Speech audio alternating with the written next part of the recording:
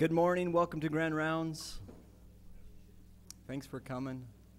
I see some new faces. I know we have some visiting medical students, and some of the new Path Fellows are here. So, we have a great presentation this morning by Dr.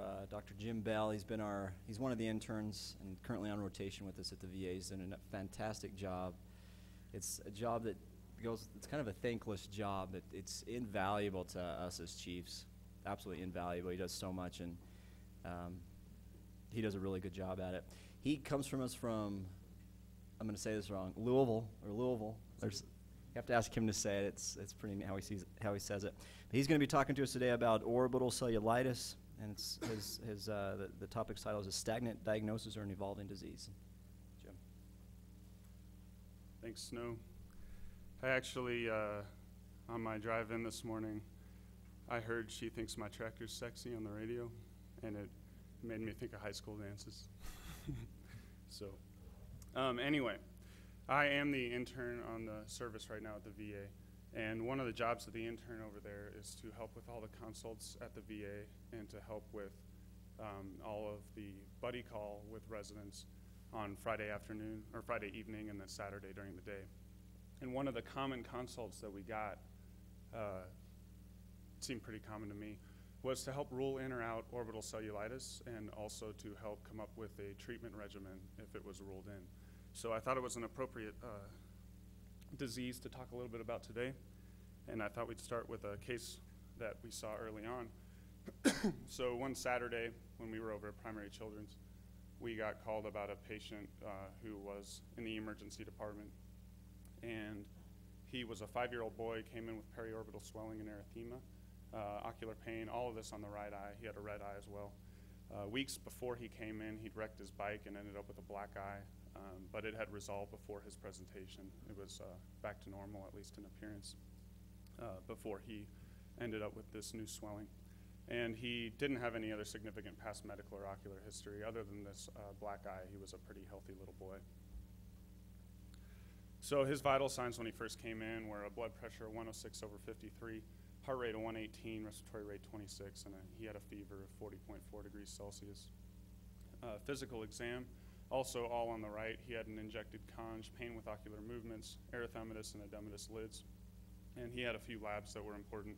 He had a leukocytosis, a white count of 15.7, and a CRP when he first came in was 5.9. It increased to 7.1 by the following morning. Blood cultures were drawn. They didn't actually end up growing any organisms at any point in time. And a CT of his orbits showed tissue swelling within his orbits, along with air in the orbits on the right. So, as you can probably guess from the title of my talk, he was diagnosed with orbital cellulitis. And this was all prior to when we actually met the patient.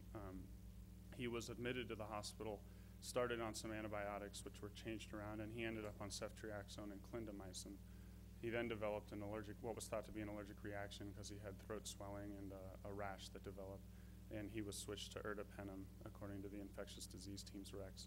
And he got better and was discharged to home with ertapenem via a PICC line. And that's not the end of his story. I'll leave you with a cliffhanger because we actually met him later on. But we'll come back to that later. So a couple of definitions most in this room are probably familiar with. Preseptal cellulitis is the inflammation of the tissue anterior to the orbital septum, and orbital cellulitis is inflammation of the fatty tissue and muscles within the orbit. And there's a whole spectrum of severity with these diseases.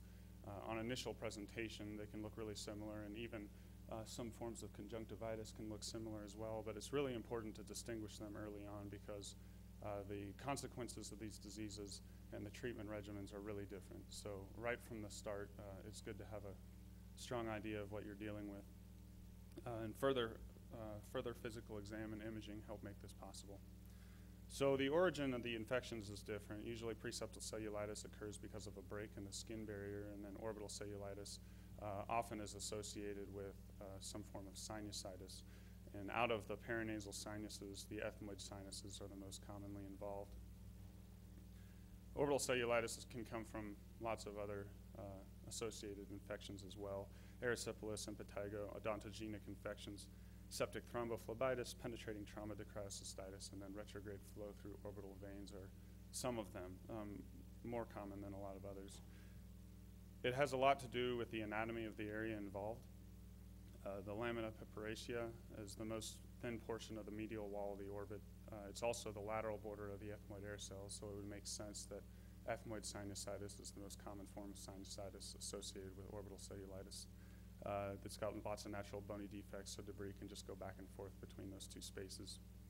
Orbital veins are also important and interesting because they actually don't have any valves, so it's easy for an infection to spread in either direction along those veins.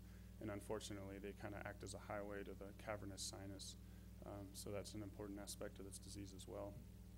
Jane and Rubin wrote a series of papers where they sort of classified a spectrum of orbital cellulitis, and within that spectrum, they included preseptal cellulitis as sort of the least severe form. They also bumped up to orbital cellulitis with or without intracranial complications, and then orbital abscess with or without intracranial complications, and that can be subdivided into a subperiosteal abscess or a true orbital abscess.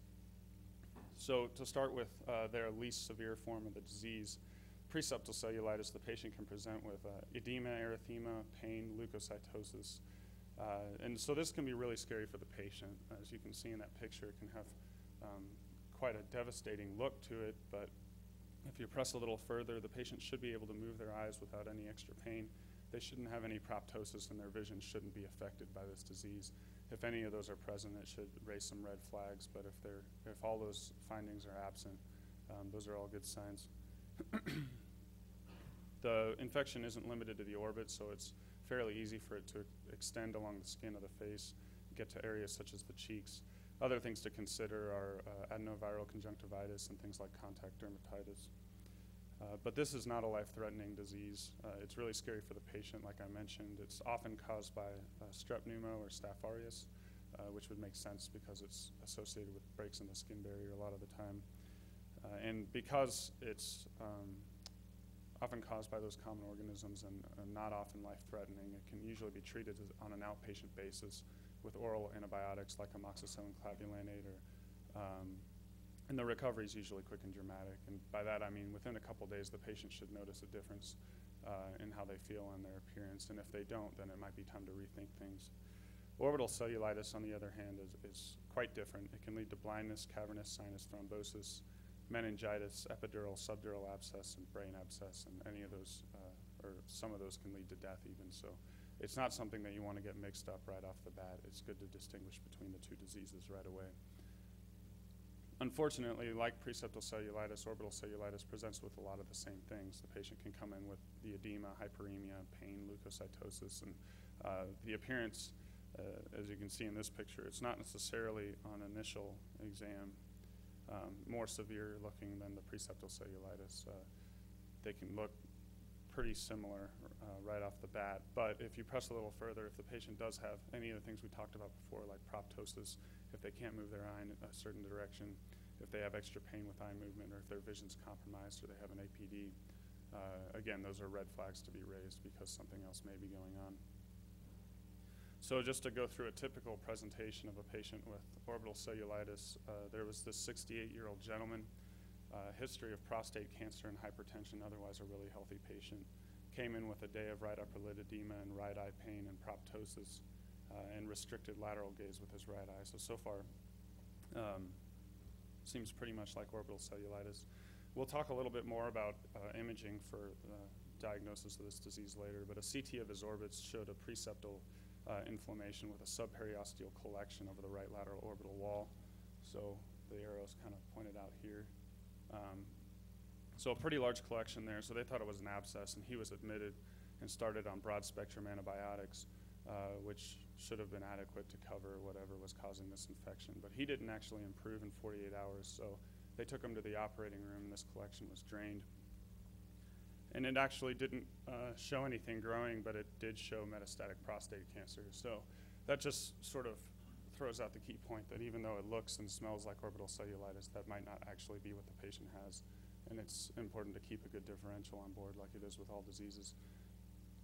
They pressed a little further with the history and got in touch with his oncologist and found out that he'd had a prostatectomy and received chemotherapy years prior and had been in remission, but unfortunately it obviously recurred. So he was started on oral corticosteroids, which helped his ocular symptoms resolve. and he was discharged, followed up with his oncologist, and unfortunately passed away 8 months later. So it is important to remember that other diseases could be causing these same symptoms. Examples of this are things like sarcoidosis, tumors like leukemia, lymphoma, and retinoblastoma, thyroid disease, and also trauma. So if a patient's on what you would consider proper treatment coverage and they're not getting any better, it might be time to rethink what might actually be going on. So labs can be helpful with this disease as well. A CBC, like our patient had, can show a leukocytosis, but it's not necessary. It's more common in orbital cellulitis than it is in preseptal cellulitis, but it doesn't rule in or out either disease. Blood cultures can be real helpful, but unfortunately, most of the time they don't come back positive. One large study I read showed that they're positive in about 1/3 of children less than 4 years old. This number seemed pretty high compared to a lot of the other smaller chart reviews that I was reading, but those reviews also included older patients, so I think that had an effect on their numbers. Just 5% of adults with orbital cellulitis will actually have a positive blood culture, though, so it's not positive often, but when it is positive, it's helpful in determining a treatment regimen. Cerebral spinal fluid analysis can also be helpful, but it's not typically a lab that you would order on these patients. Usually you would just get it if the patient has bilateral disease or central nervous system involvement. Otherwise, it's usually not a good lab to get. Imaging is one of the mainstays of diagnosis for this disease. A CT with contrast is the test of choice. It's best for determining the presence of an associated sinusitis. It can help distinguish between preseptal and orbital cellulitis. It can also help classify and determine if an abscess is present, and also if there's any central nervous system involvement. So CT is the test of choice. Interestingly, ultrasound actually has a higher resolution. It just doesn't give you any idea of what's going on in the posterior third of the orbit, which is why it's not the first choice of tests. And MRI is generally thought to be more helpful for cavernous sinus thrombosis than it is for orbital cellulitis. Imaging, so this is just an example of a CT with an abscess. I thought it was a cool picture. But it's a fungal subperiosteal abscess that's sort of eaten through the wall of the medial orbit, or the medial wall of the left, or the right of the left orbit. So pathogens that are commonly involved with orbital cellulitis include strep pneumo and staph aureus, but not far behind them are other species of strep, non-typable H. flu, and non-spore-forming anaerobes. Unfortunately, you cannot really predict the organism based on the symptoms of the patient. They can all present with the symptoms we talked about earlier. But you can make a guess, and the older the patient is, the more likely it is that there are going to be more than one organism involved, and also the more likely anaerobes are going to be involved as well. So one of the things I wanted to talk a little bit about today was how this disease, its management, its diagnosis might be changing now as compared to before. And I'll talk a little bit more about more recent changes later on, but sort of a big seismic shift from what I understood in the literature was that before 1985, H. flu was actually pretty common as a culprit for this disease. And so this wonderful vaccination came out and changed all that. A lot of people at one point in time considered that lumbar punctures were something that should be gotten if you were concerned about orbital cellulitis. As I mentioned earlier, now they're more often just gotten if there's actually central nervous system involvement. But before it was really part of the mainstay of diagnosis. So this vaccination really changed the way this disease was approached. Orbital cellulitis treatment should be started before the organism's identified. As I mentioned earlier, the chances of a blood culture coming back positive are not good, so it's better to just start broad-spectrum antibiotics early on. The antibiotics should cover strep pneumo, staph aureus, and other strep species, so the big ones that I mentioned. But it can also cover gram-negative organisms and anaerobes if you think the patient has a high likelihood of having those involved in the infection. And it should be IV for at least 3 days or until the symptoms are improving, for 7 days if bacteremia was actually present. So more specifically, nafcillin is good for covering gram-positives. It was recommended. Clindamycin for anaerobes and cefotaxime for gram-negatives and resistant gram-positives. Some authors argue that ceftriaxone was usually sufficient for patients under 9 years old. But a lot of times, clindamycin is included, especially if the patient's older than 9, because then you have a bigger chance of anaerobic involvement, and ceftriaxone won't be sufficient in those cases. Vancomycin is suggested if the patient has a penicillin allergy. And then ticaracillin, clavulanate, ampicillin, sulbactam, and piperacillin, tazobactam are commonly used just because they cover so many different organisms. Nasal decongestants are often thrown in as well because they can help the patient drain their sinuses if there is an associated sinusitis with the orbital cellulitis. So I've talked about the medical management of this disease, but there's a big surgical component as well. But the patients don't always need surgery, so there are specific indications for taking a patient to the operating room. One of them is if there's optic nerve or retinal compromise due to a mass effect. Sometimes in these cases, cantholysis or canthotomy are needed right away, but even if those are performed, the patient's probably still going to need to be taken to the operating room for actual drainage of the abscess. Severe pain to the abscess is also a possible indication for surgery. And then worsening of vision or extraocular motility after 48 hours of antibiotics.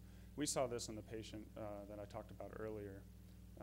He was on what was considered proper treatment, but he didn't get any better, and it turned out he didn't even have orbital cellulitis.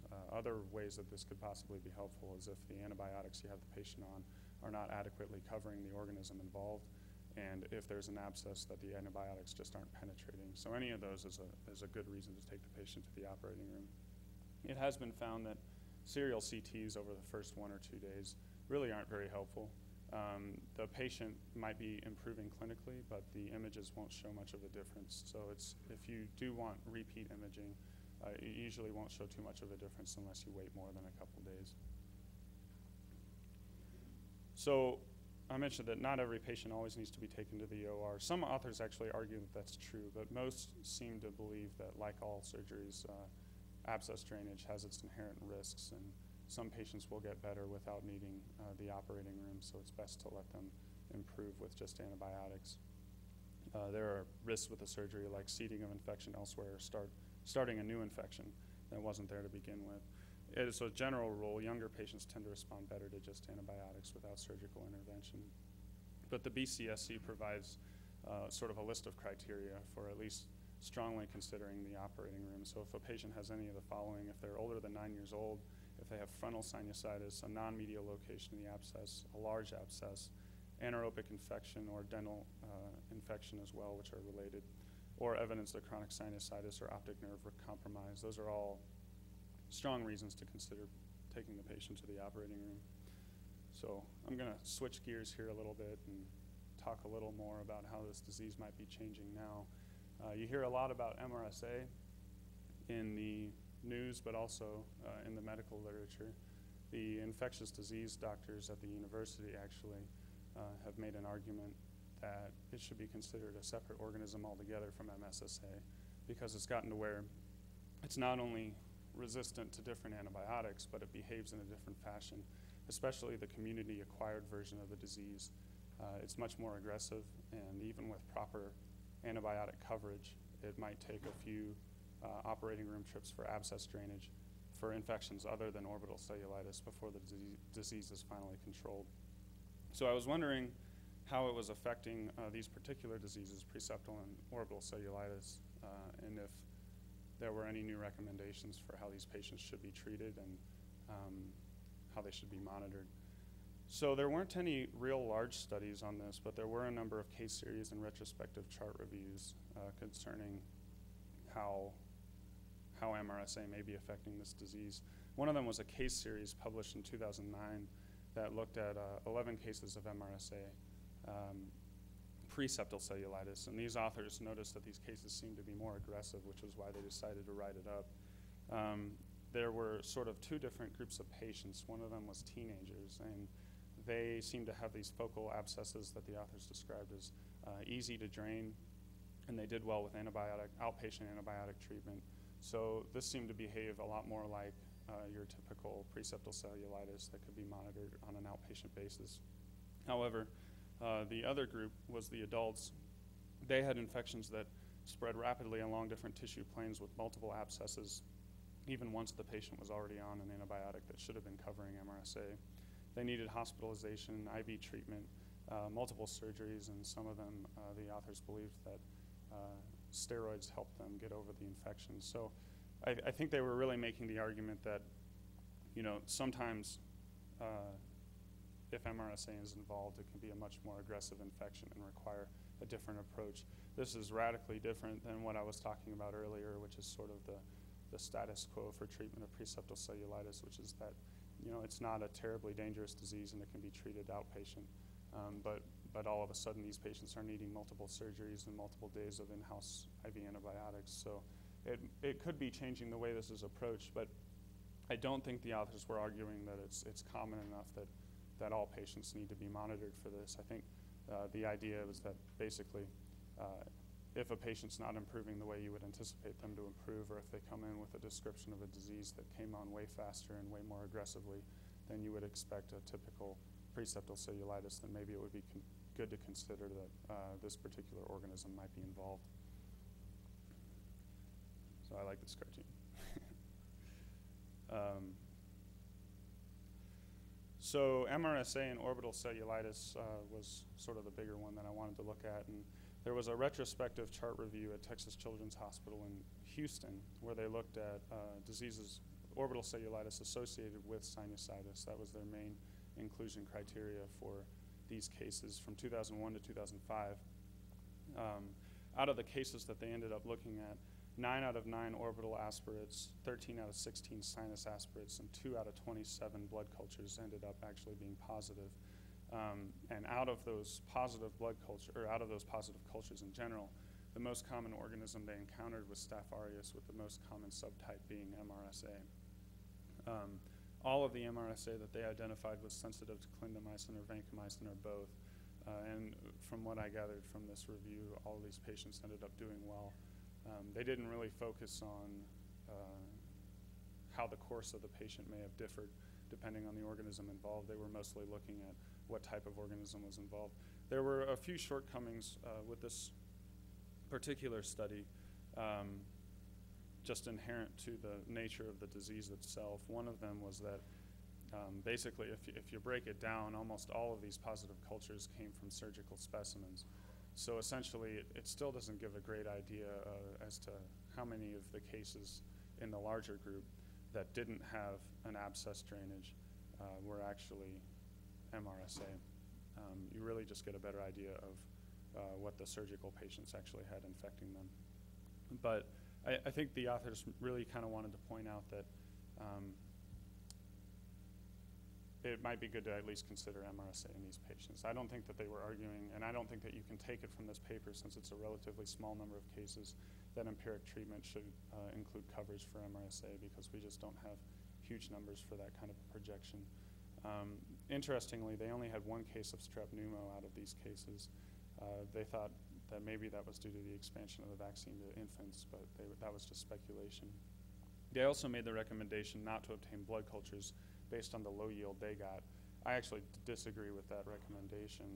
It is a low yield, certainly in this case and in other studies that I looked at, but if that blood culture does come back positive, it can provide invaluable information as to what type of antibiotic you need to be using to treat the patient. So there were more smaller studies for MRSA involved in orbital cellulitis, a number of studies involving infants. I'll just use one as an example here, but many of them were similar. There was a 2-month-old boy with MRSA associated with orbital cellulitis. To make a long story short, he had bacteremia and multiple abscesses. He was on vancomycin and meropenem, and in spite of this, he kept developing abscesses and kept needing drainage in the operating room. Eventually, he got over the hump, and he did quite well after he was discharged. But this and other cases led to the argument that MRSA may be more commonly associated with bacteremia than other organisms, and it may lead to more abscesses even when they're on proper antibiotic coverage. So these authors were kind of making that same argument that the authors of the preseptal cellulitis study made, which is that this type of infection is much more aggressive. Even when you're on top of things, they might still develop abscesses, so it needs a higher level of care and more aggressive treatment than other organisms. And it seemed like when they mentioned it, it was more often the community-acquired version of the disease than the nosocomial version of the disease. They argued for initial treatment with vancomycin or even clindamycin, and including trimethoprim, sulfamethoxazole in these patients' regimens when they're discharged from the hospital.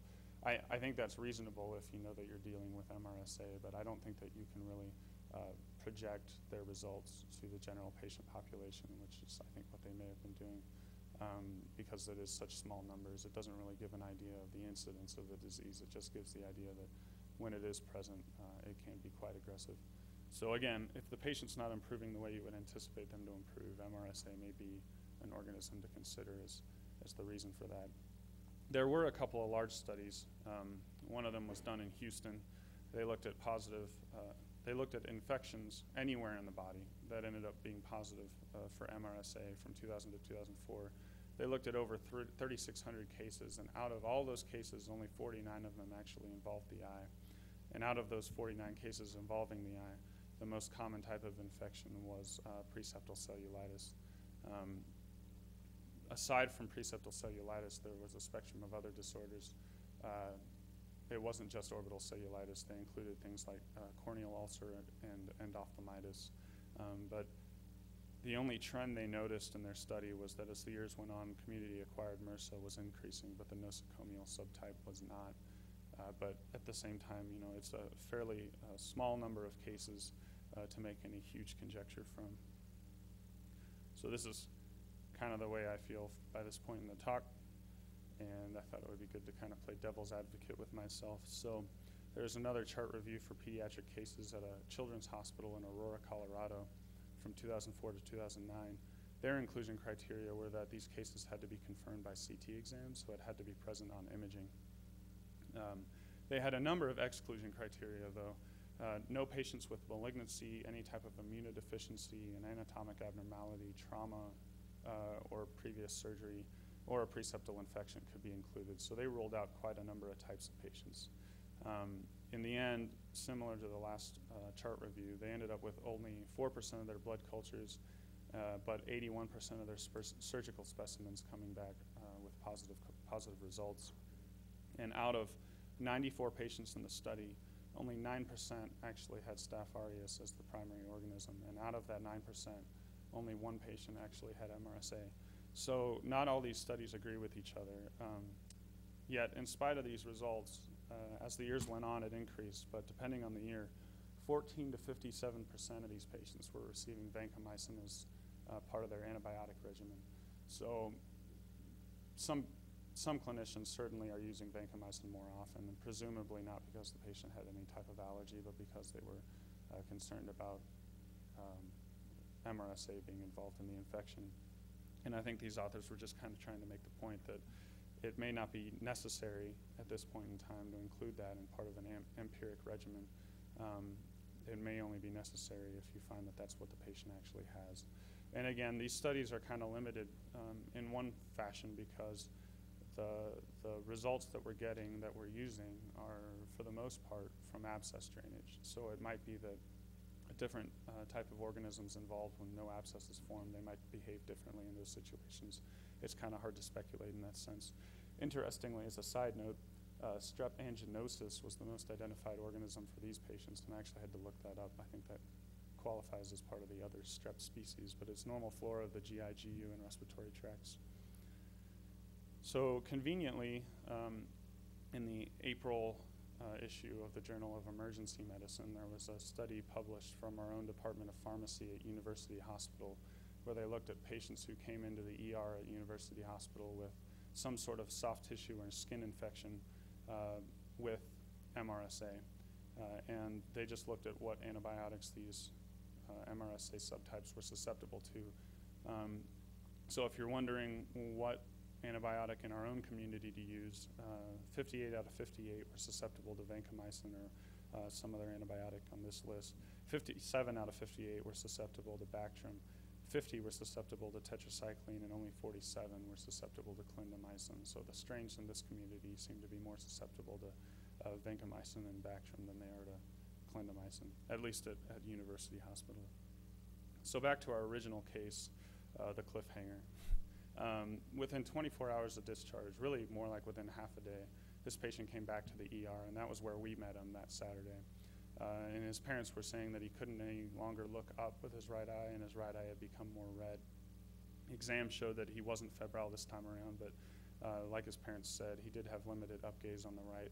And a CT showed a newly formed multiloculated abscess, including a large portion against the orbital roof. So with the criteria we talked about before,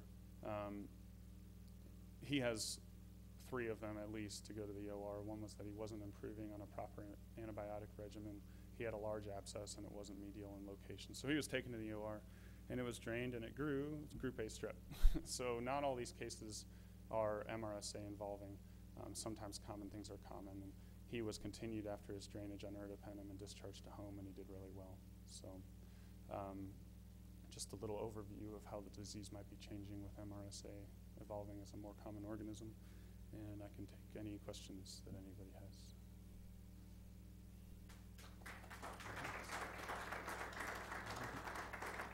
Yes.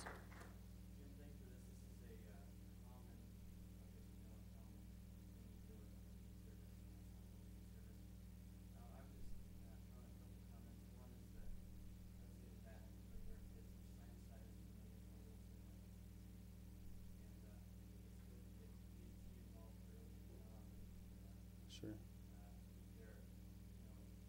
I would say that wouldn't put retinoblastoma just running into the differential orbital cellulitis. The presentation retinoblastoma is really crucial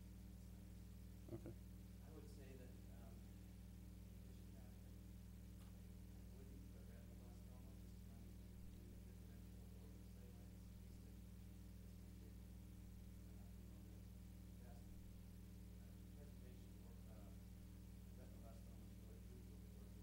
Okay. Okay. Sure. Yes. So we completed a study as part of a group across the country, and not for pediatrics so much, but for our adult population, we were specifically interested in what the incidence was of MRSA and MRSE. Remember, endophthalmitis, staph epidermis is actually the most common version. And the results of that were pretty interesting. And this was all different areas of the country. The average, what we did is we cultured the non-operative eye on the day of uncomplicated cataract surgery. Okay. What is the flora in the eye that hasn't had any preoperative anti-license? What are you dealing with? And the average across country was 34% had positive MRSA, and about 40% positive MRSE. You want to guess which area of the country had the highest incidence of both? Salt Lake City. Right here. And for our adult populations, it turns out it's like 64% are going to have one or the other. Over 50% will have both. Now, here's the other interesting finding from the ACROMAT. So this is no longer, this is an unlikely thing we're going to be dealing with. From our populations that we deal with, and you'll understand more as I explain some of our findings, it's most likely we're dealing with MRSA. It's no longer, it may be, that is the most common thing we'll be dealing with. Hmm. And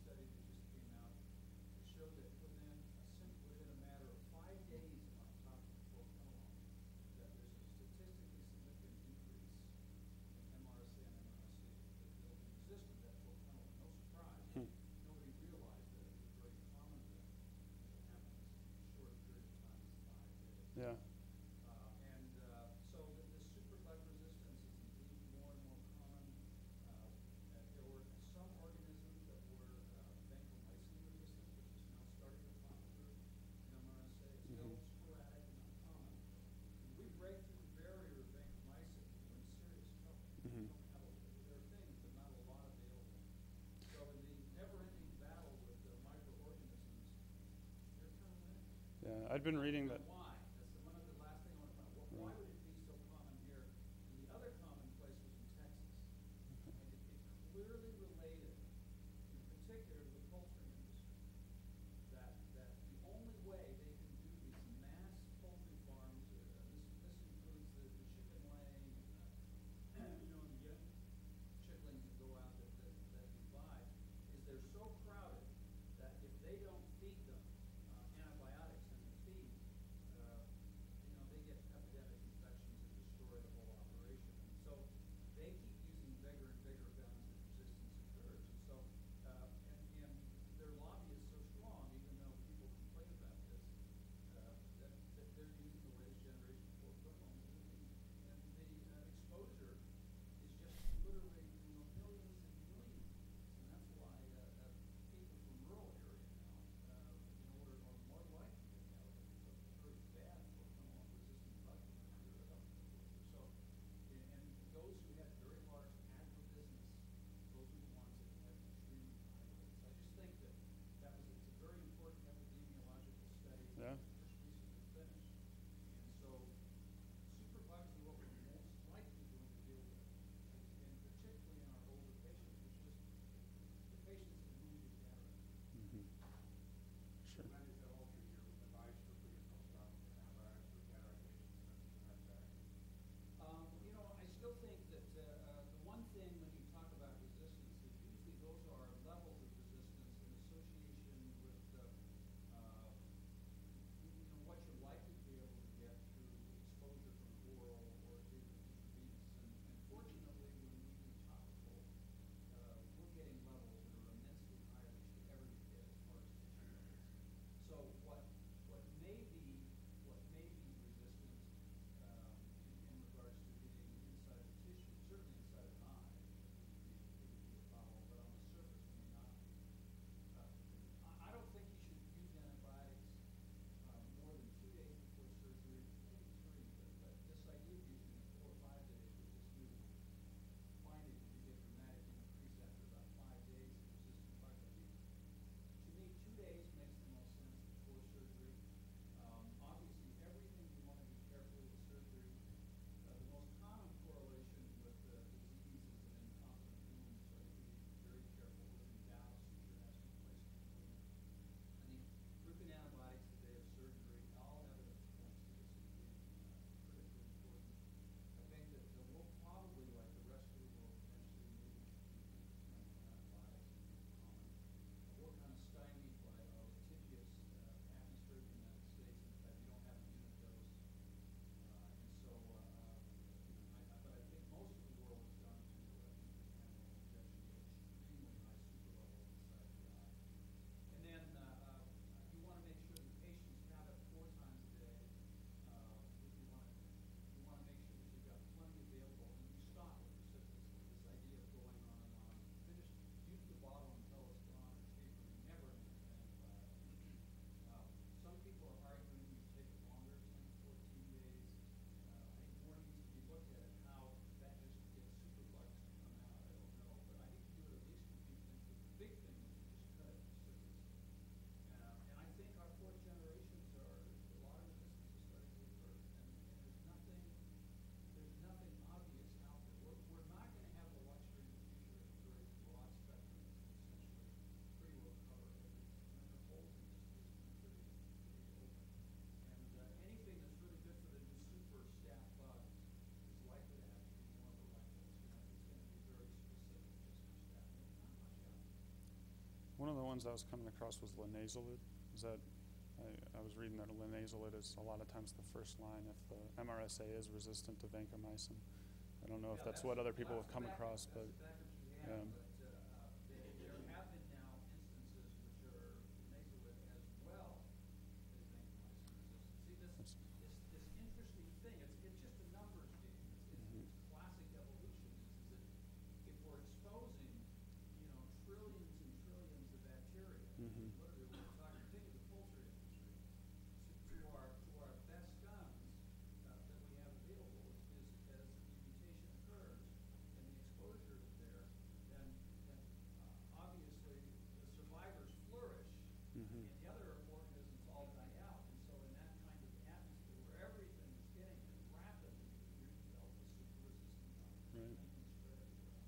At the University Hospital in Louisville, you actually had to get infectious disease approval before you could give anyone linezolid, but it's kind of a drop in the bucket if that's going on in the poultry industry. I don't think that would do too much good. That's interesting. Yeah, we need to rein in the agribusiness, but the lobby is so strong that, so far, because their exposure levels in comparison to what we do, we overuse antibiotics to physicians, but the exposure level they give us in figures is like something like, 2 to 3 volumes, 100,000 times more than what we're exposed to. It's numbers. Yes.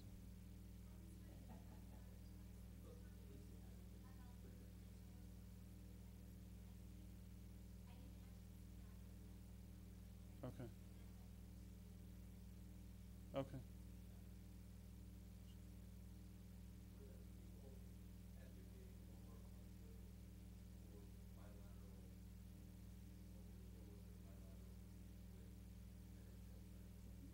The argument was bilateral disease only, but I came across that once in multiple papers. So it was bilateral disease only, but I haven't heard of that personally in my brief time with exposure to ophthalmology, but that was their argument.